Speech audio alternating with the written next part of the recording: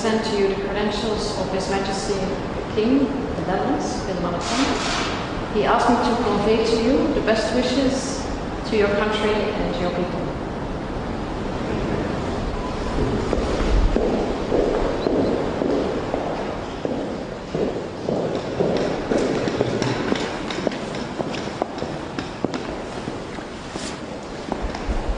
Welcome. It happened that your arrival to Azerbaijan almost coincided with the war. Therefore, our meeting was postponed due to the objective circumstances. I was informed that you arrived almost 2 months ago, so I'm sure you understand why our meeting didn't take place earlier. But unfortunately, when our meeting was appointed, I got information that the Parliament of your country adopted a motion, anti-Azerbaijani motion, also anti-Turkish motion, providing the sanctions against Azerbaijan.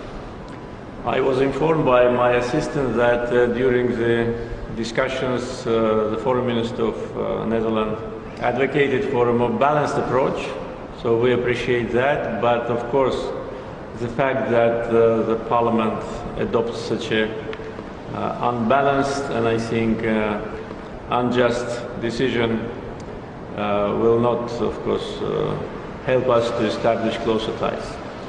First of all, I'd like to say, taking into account the fact that yesterday this decision was adopted, that it was Armenia who attacked us. We were defending ourselves, and as a result of that, we managed to liberate territories which belong to us due to the norms and principles of international law and belong to us historically.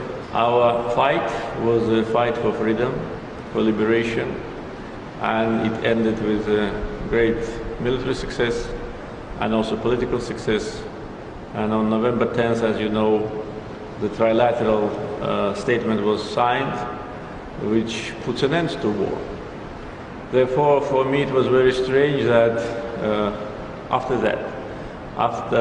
Armenia itself signed this declaration, which basically is a capitulation, such a decision was adopted in a country which is situated far away from our region. As you probably know, the regional countries supported this declaration. All our neighbors expressed support to this declaration. Two of our neighbors, Russia and Turkey, will be part of the operations which will provide security and safety for Azerbaijanis and Armenians. So I think that it is more just to be on our side rather than on some other side. And also probably you are informed about the comments of US State Department, which supports the ceasefire, European Union. Therefore, I understand that parliamentarians, they have their own agenda. Sometimes they have their own preferences. It's understandable. And I understand that the government of your country has its own position, which may be different from what was adopted by the parliament, but it will be difficult to explain to our people why it happened.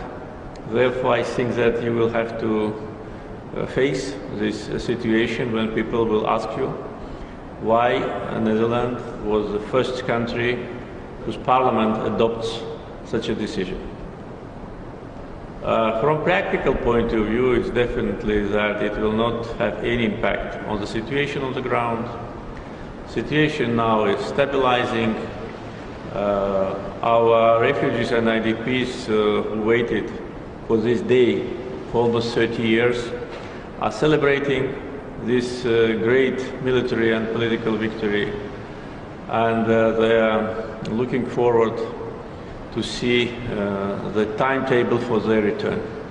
But it will take time because aggressor destroyed almost everything. And these videos are shown on our TV.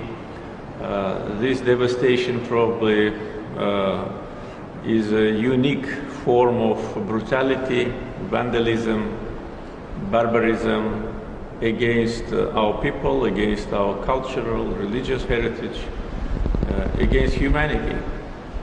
And the way how Armenia behaved during the war also shows the unhuman attitudes of their leadership, because attacking peaceful cities situated far away from the conflict zone by ballistic missiles from the territory of Armenia is a war crime. Using cluster bombs and phosphor bombs is a war crime. So all the international media testified that, and also international NGOs. So I regret that I have to start our conversation with that, but that was only due to the fact that our meeting was appointed 2 days ago, and the decision of your parliament was made later than that. Apart from that, what can I say? Once again, it will be not easy to explain it. It will also depend on the position of your government, of your foreign minister. We are expecting their comments on that, because my assistant told me that there have been comments during the discussion, but we expect comments now after this decision was made. Of course, we will be expecting the comments from European Commission. As you know, European Commission and Azerbaijan have a very broad agenda of cooperation, and 2 years ago we initiated partnership priorities document in Brussels, which fully supports sovereignty, territorial integrity, and inviolability of international borders of Azerbaijan. Azerbaijan was fighting on its own territory, was restoring its own territorial integrity, and it is in line with UN Security Council resolutions, with document which was initialed by EU and Azerbaijan. I wish you a pleasant time. I hope that this not very pleasant page in our history will not seriously damage our relations, but of course it will depend on the further steps of your government and our government, which will act in a corresponding way. So welcome once again.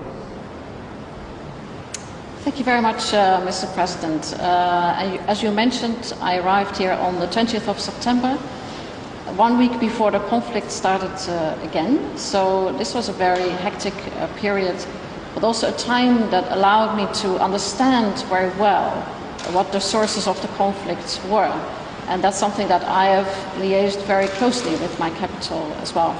And as you mentioned, the position of my government is very balanced. And that's something that I value greatly, and that has also been the result of analysis, discussions, and good dialogue. So I'd like to stress that again, that the position of my government is very much in line with that of the EU, and it's very balanced. So we have followed the conflict, we've seen what happened, and we are always very concerned with what the conflict caused, but on both sides. So in our system, there's a difference. The government has a position, the parliament has a position, and that requires dialogue. That dialogue took place on several occasions, in which we also noted that the balanced position of the government was not always the same position as the parliament.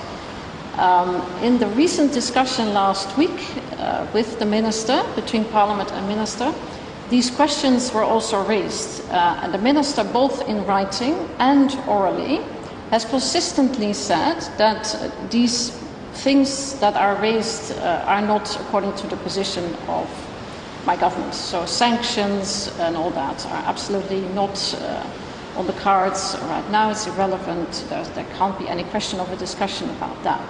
So that's something that my minister has said very clearly in Parliament, but also in writing.